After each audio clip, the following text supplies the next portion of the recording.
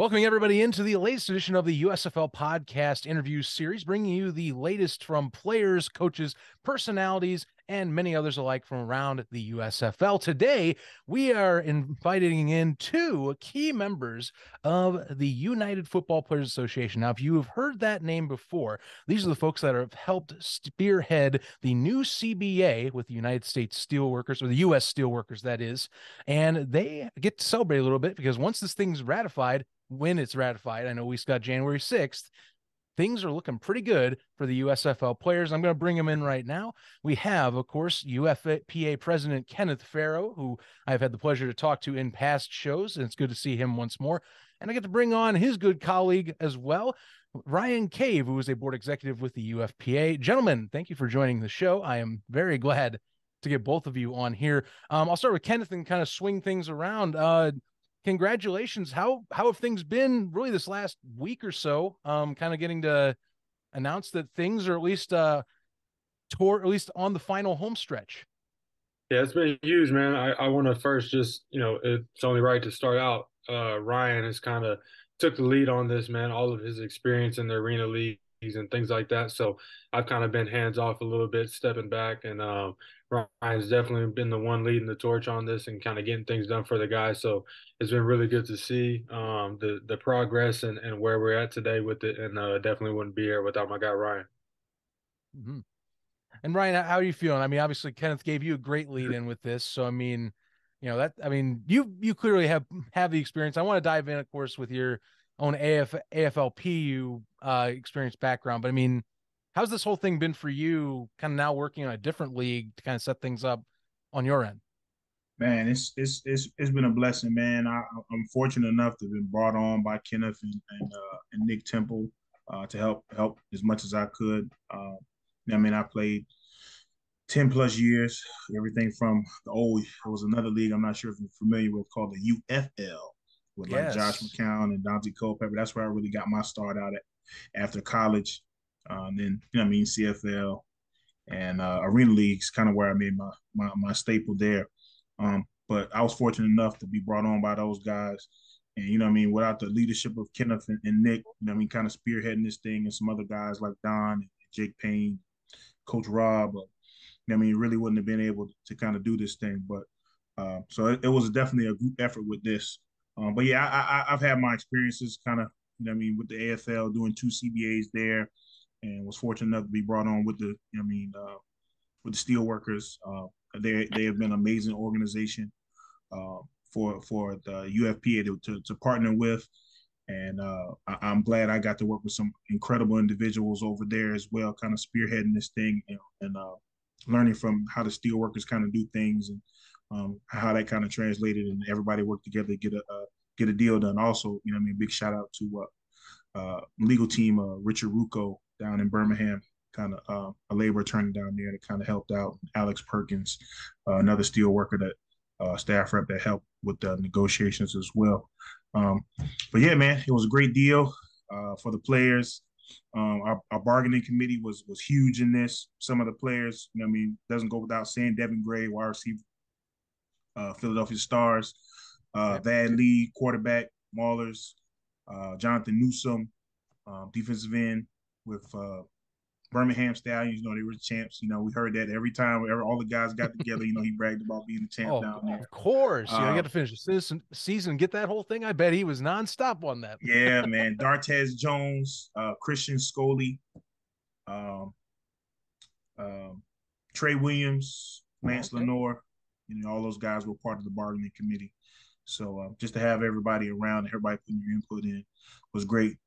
So the USFL is definitely in good hands from a player standpoint. So, no, Ryan, I want to get this off and rolling with you. You had plenty for me to spin off there, and I want to hit on this first. And I think people kind of asked this when they first saw the news. You guys partnered up, or you were working together with the United Steelworkers. That is, and I think first people, they stop and they go, well, wait a minute, football, steelworkers, and kind of the labor, or at least trades kind of sector. Where's that fully go with the connection? But I mean, I'll be honest, my dad's laborers. He's been laborers union all his life. He kind of explained that to me. However, I'd love to get your thoughts, at least what is the U.S. Steelworkers section? What do they bring to you guys? What's the expertise? Where's the connection? How'd you guys get connected? Man, so I first got involved with the Steelworkers back in Arena Football League as well. They helped us out with some legal, all of the unions kind of stick together, and we were up and coming with the AFL-PU back in once the league came back from its folding back in 2009. Right. A labor attorney by the name of John Stember, who does a lot of stuff with the Steelworkers as well, kind of came together and started working with us. So the relationship has always been there with the AFL-PU and the Steelworkers at the time. So as we were going around kind of looking to see where we wanted to take the UFPA at the time, a number of different organizations, different unions we were kind of looking at, but ultimately we decided to settle upon the Steelworker. Was a great partnership there, everything from President Conway, the Secretary Treasurer, John Shin from Director Organizing, Maria Soma. The whole union, the whole United Steelworkers USW has been amazing to work with, and their leadership there. They're big. They're big with it being everybody's union. So sports was kind of not off the table, and they were very excited. They're diehard Steeler fans, most of them. So I'm a diehard Jags fan. So that conversation was a little tough there, but they're diehard football people down in Pittsburgh. Up in Pittsburgh there. The offices are literally maybe a quarter of a mile from the Steelers. So everybody, when the football kind of thing popped up, it was just a natural partnership there, and we'll be, forever grateful to the Steelworkers. And it's just the beginning. I can only imagine. So I will say, and Kenneth, I want to have you chime in on this. I remember our first conversation, and it wasn't even on this show. Your ambition was definitely, at least when you were talking about the UFPA and kind of voicing it at the beginning here, that ambition has definitely been front and center since 2020. Where's the UFPA today? I mean, obviously the CBA and getting that on the doorstep of being ratified for the USFL, that's a big, that's a big step for football in general. Where's it been since we last talked 2 years ago? It's been, like you said, I think our number one goal was to get the players a real voice in some of the situations that, were coming about as far as opportunities in leagues. And I think we've definitely been able to accomplish that with the USFL. Other than that, man, we've just been keeping tabs on, whether it's the bankruptcy stuff, there's still bankruptcy stuff going on. There's still leagues coming up fraudulently trying to scam guys. I think Joe McClendon is at it again with the National Gridiron League or United Football League. And so we got some people hitting us up about that. So, I mean, at the end of the day, the association and the players union is now not separate, but we partner with the Steelworkers as our legal team. So the players association is more so just a tool for resources and trying to help guys out and opportunities and just keeping guys in the know of some of these things that we're continually dealing with. I know that the lawyers that had won the bankruptcy case for the AAF bankruptcy are now going after the guy from the NHL league for the AAF. So that's a whole nother thing that we're going to have to roll out and kind of make sure guys are all on the same page. Coaches as well. Coaches are involved in that too, since it's the entire league. So really that's kind of where we're at. We're looking at 2023 and kind of seeing what we can do. We want to be able to continue to help guys out, maybe provide some resources as far as educational things and things like that. And so that's just kind of where we're at right now, with the upcoming season coming up. Like I said, I'm kind of taking a little bit of a step back to get ready to go here in the XFL. And like I said, we definitely wouldn't be here without some of Ryan's work and some of the other people that are involved in all of this. So, I think that's our main goal, is just to continue to help people, continue to help the players, and continue to keep those guys in the know of the things that are going on from previous years past. Side note, and I think you speaking, of course, being a former AAF player, and I guess a side skew, I'm still amazed this has been going on this long. I know legal processes take forever, but just shocked hearing you say, okay, we're still in some steps of even that, and it's 2020, it's about to be 2023. It's crazy, just to say the least. That's all I got really for that. It boggles my mind, but luckily there's better things ahead here. Like I said, the USFL is a great next step. For you guys, I guess, and I guess maybe to give some folks at home a little insight, what's kind of like a mentality going in with, I guess, negotiating or kind of doing a collective bargaining type of thing going to the table? I mean, obviously both sides have their own things that they have for goals or benchmarks. You got to come together, try and get the best of both worlds. Where do you at least kick off things to start as a base for, say, a player's side? So you really just want to hear the players out, because at the end of the day, it's their organization, it's their union. Um, so you really want to just hear them out, hear what some of the biggest things are, the biggest concerns, issues, what's not going right. But you also want to look at what's going well and what can you build off. Not just because it's never all about the negativity. It's about what they're doing well and how we can enhance that, all for the benefit of making the players more safer, the working conditions better, and obviously the compensation going well as well. But I mean, we wouldn't be able to do this. It's two sides to the bargain. You also have the other side as well. So to have actually a great partner in Fox, because these negotiations weren't necessarily as challenging as other negotiations, because you had a willing partner on the other side that was willing to be a player-centric league. So Fox being able to sit down with us and talk with us about some of the things that were going on, the players let their voices be heard, and Fox was eager and to get the deal done, and that's what happened. And the deal got done. There were give and takes on both sides, but at the end of the day, I mean, things were able to get accomplished, things were getting done, and it's a great deal for the players. So, guys, again, the CBA, massive deal, as we've talked about. I think major win not only for just these players in the league, but I think a big step towards what else can come if you keep spring football going the way it is in terms of popularity and the options available.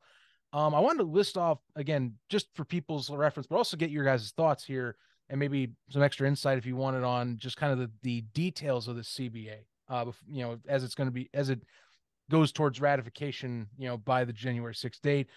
So, first things first, I think, player increases. I think a lot of people were, not only impressed by the active player raises, but the inactive players. I thought a lot of people, myself included, just getting that massive bump, 66% increase in that alone. It's got to be incredible that at least, you get to have that stability if you're wanting to make a roster, but you also, don't have to feel like you're stretching things thin. Housing, getting $400 a week stipends, as we mentioned on here. The roster size changes, which I thought I didn't expect to me fully coming, but I was really impressed. It's over a 3-year deal that increases to 42 after this first year in 2023. All this coming, of course, in to start 2023 for most of these new details. I want to ask, was 2023 always the target for you guys, or is it negotiations kind of go as they go? And maybe if we can get things to work, 2023 is the goal, is the kind of finish line. Was that originally the plan, or was it were we hoping for a set no later than date if we could do that? Well, the object of this, or what you want to get done, is try and get a deal done in place as soon as possible for the players. Organizing from that kind of a standpoint was getting guys in line, getting guys signed up, and things like that during the season is always challenging. But the goal is always once you get everything situated from a legal standpoint to get recognized, then you definitely want to get bargaining underway and get things rolling so you can get a deal in place for the following year. That was always a goal, and we were just, fortunate enough to get that accomplished for the guys. But yeah, you ran off a number of different things, different, articles. You put this, you build the CBA out in sections, and then you put it together and make one big article, and that becomes the totality of it, and that becomes the CBA. So yeah, you talk about the compensation. It was clear to the committee that they wanted to make the inactive players They wanted to get some of those funds and everything like that up for those guys, because those guys, I mean, they might necessarily just be practice players at the time, but at any point they can be called up and they do the same work the other guys do. So they thought that was kind of low.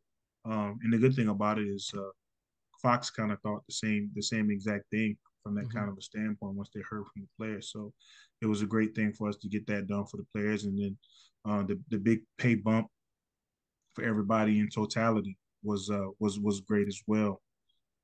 So the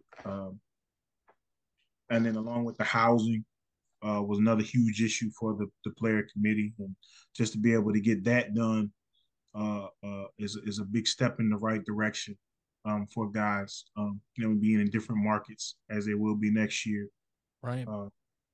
Having to deal with having to deal with home, whatever home is, and then having to, have a place to live when the city you're in can be challenging. So for the league to step up and do those things, and the player committee able to get a bargaining, be able to get the housing stipend, things like that for the guys at $1,600 a month is definitely a huge win for guys. Mm-hmm. Oh, I mean, you're saying that number right there, 1,600. I think me and Stefan on our own show back and forth. That's for any one player. You can get any access to a decent home and setup for yourself in really any market. And if the league's trying to expand, to anything, you talk northern markets, you talk different apartment rental rates. If you're talking that along the lines, Kenneth, I mean, speaking to you getting good housing, I mean, that setup it's a great peace of mind. It has to be for people like that, for players like that. Oh yeah, definitely. Like Ryan said, a lot of these guys, they got a lease wherever they live. They got, a family wherever they live that they got to take care of there. And so it's just really difficult to hop in these leagues for 3 or 4 months and find some type of deal that makes sense for you financially, as far as housing goes. So that was definitely one of the top priorities for players. And so we're definitely excited about that. That takes a lot off a guy's plates. Mm-hmm. Without a doubt. I do want to revisit a little bit of the compensation. And I think it's just because it's a slight elephant in the room, because we got 2 outdoor leagues competing now for, players. Numbers do matter in some regards. How much did the XFL's presence in terms of what they brought to the table affect, say, the committee's views on what they've thought maybe Fox could bring to the table? Well, let me say this first. Because I know we're doing this interview. Players over the next couple of days, your ratification meeting and everything like that is going to be coming. So be on the lookout. Mm-hmm. Should be some information, everything like that will be coming out to you shortly about having the meeting for you guys, so everybody can get the deal and whatnot. Just want to put that out there. So that's coming. But yeah, back to Fox and you said the XFL. Mm-hmm. Yeah, man, it's a battle of arms. So fair enough. I don't know, man. It's basically going. You have two leagues that are going to be competing for talent. So it was definitely on Fox's mind to get a deal done and get a great deal done for the players in order to keep talent. And it's a race for arms. So yeah, so it's definitely going to be interesting to see how things play out over the next few months and see how the XFL does in their first year. But it was clear to Fox that them heading into year 2 that they feel like they had the advantage, clearly having gone through league year 1 and knowing the growing pains of what it takes to open the spring league. So, and getting a deal done shows the players that they're committed.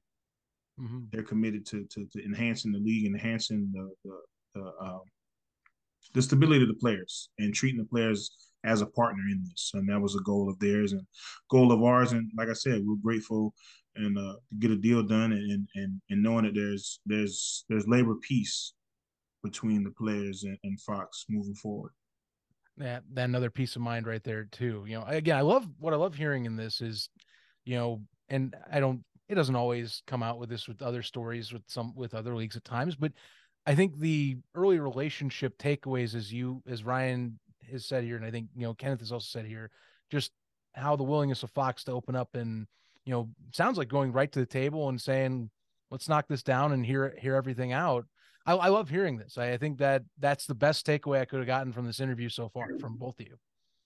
Absolutely. And that's something, like I've said multiple times from the beginning of this whole thing is that, our group of guys, our membership from the Players Association, our membership for the Players Union currently with the USFL, we see these opportunities as golden opportunities for guys to continue playing their careers and continuing to play the game.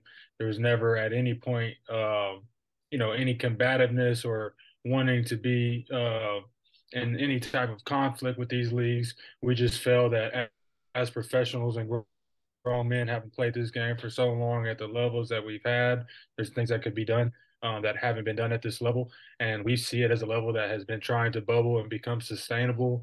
And obviously they do too, because they continue to come back and create these was a voice at the table and a partnership.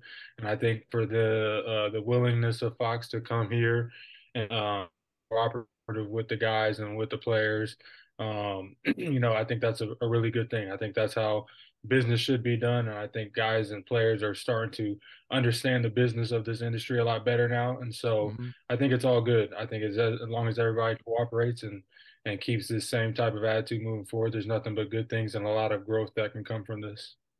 Yeah, well, yeah, growth for this league, growth for you guys too. I mean, this is another experience type of lesson you can take with you. I mean, your guys' work isn't done just from here. I mean, you guys are the United Football Players Association. Football is in the name. Leagues and other representations you have already talked about can already be traced to things ahead. What, without maybe going into too deep of details, what are some things for the UFPA that at least you can hint at or on the horizon for yourselves? Kenneth, if you like to lead in, or Ryan. You said for what moving forward? Oh, just for the horizons of the league, for the association, kind of goals maybe outside just the USFL, but just players representation in general. Yeah, I think, like I said earlier, we're kind of done a lot of the the foundational work as far as making sure guys are getting squared away on just like key things. Like I said, the bankruptcies have been huge for us to try to make sure everybody was able to get their cut. And then obviously this was major for us to get these guys to the table in a situation where they felt like they needed a little bit of help. Just because of how things were looking when the start of the USFL kicked off, and so I think those things have been the meat and potatoes of everything. And moving forward, like I said, we just kind of want to add to the resources that we're able to offer the players in terms of whether it's post career, whether it's resources, mental health, employment, education, things like that. We really want to start being able to getting guys the help that we can and connecting and making good partnerships that are going to be able to allow these guys to, off the field and outside the season, continue to grow outside of the game of football. Nice. Well, I love hearing this, guys. I'm glad to have this conversation with you. I'm glad you guys got to join in today, give tons of thoughts and analysis on just not only just this, but I think the state of football is changing. And I think this last decade plus, really half decade, even if we want to go more specific, it's only seems like it's not stopping right now. And who knows what is on the horizons, but this is a good start for, I think, for players, for fans, of course, and for, the league itself in terms of the USFL and for other leagues that you might be exploring options with too. Gentlemen, thank you very much. Ryan, I do want to give one last chance. You did mention it, of course, in while we were talking a little bit ago, but if you'd like to repeat, just kind of maybe information on for players, maybe some that are watching, ratification details. Yeah. So the way the process kind of plays out is we'll have a meeting with the players. Stay tuned. In the next day or so. I know it's the holidays, everybody's traveling, busy and whatnot. But yeah, we still have some work to get done. So we'll have a player meeting with all of the players to go over the deal and specifics, any questions that they have. And then ultimately, the players will have the choice to voice their opinion, whether they want to vote to accept the deal. I mean, The bargaining committee felt it was a great deal, and their recommendation, of course, is going to be to accept the deal and ratify the deal. But like I said, ultimately, that'll be up to the whole entire bargaining unit. So how it works is the bargaining unit makes a recommendation. They bargain the deal because the bargaining committee was voted on by the players that were a part of the league last year. Those guys were voted as team reps, and they were ultimately tasked with forming the deal and getting the deal done.